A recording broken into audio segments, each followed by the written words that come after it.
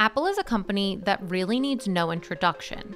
They've changed the way we communicate, listen to music, and even pay for goods and services. Apple recently introduced us to their new high-yield savings account that can earn 4.15% APY. So the question is, should we make the switch to this new savings account? And what's the catch? But first we need to understand how Apple got here. Back in 2019, Apple teamed up with Goldman Sachs and gave us the Apple credit card. It was a way for Apple to expand its services beyond hardware and software by offering customers a seamless and integrated financial experience. It could not only integrate with Apple Pay mobile payment system, but also offer innovative features such as cashback rewards, daily cash, and a transparent and easy to understand fee structure. Overall, it offers its customers an all-in-one financial solution. So it's no surprise that Apple is trying to give its customers more.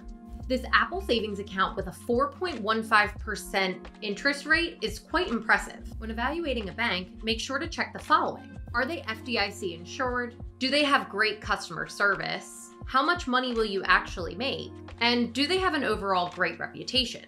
So let's see how the Apple savings account measures up in these categories. The first category is FDIC insurance. Apple has partnered with Goldman Sachs on this savings account, and Goldman Sachs is FDIC insured. So in case of a bank failure, which we've been seeing more of lately, you're covered up to $250,000. Interestingly, the maximum that Apple and Goldman Sachs are going to allow you to keep in this account is also $250,000, which means Apple and Goldman Sachs don't want you to exceed that $250,000 that are backed by the FDIC.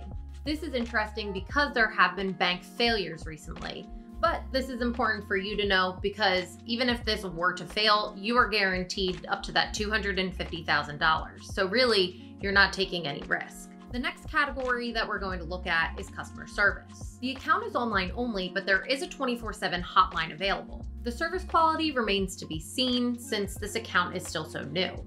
However, Apple is known for its excellent customer service, so we can hope for the best in this category. And having been an Apple credit card owner for a few years, I can attest to they do have wonderful customer service. So I can't imagine that this is going to be an area of concern.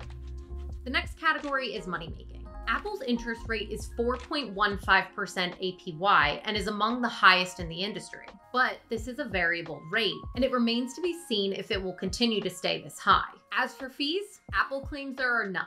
No minimum deposits, no minimum balance, and no overdraft fees. The fourth category that we need to look into is reputation.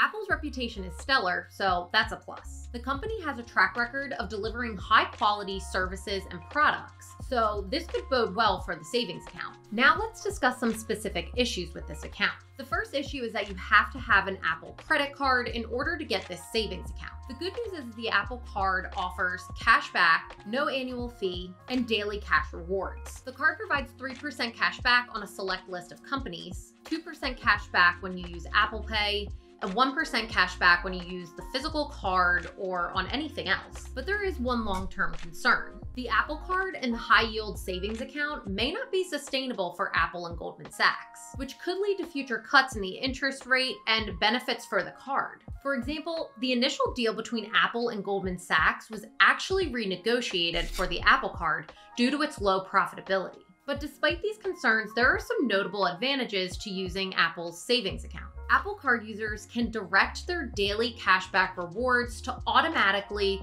go into their Apple savings account, maximizing the value of this feature. Additionally, you can add money to this account through other means, such as transferring money from another bank.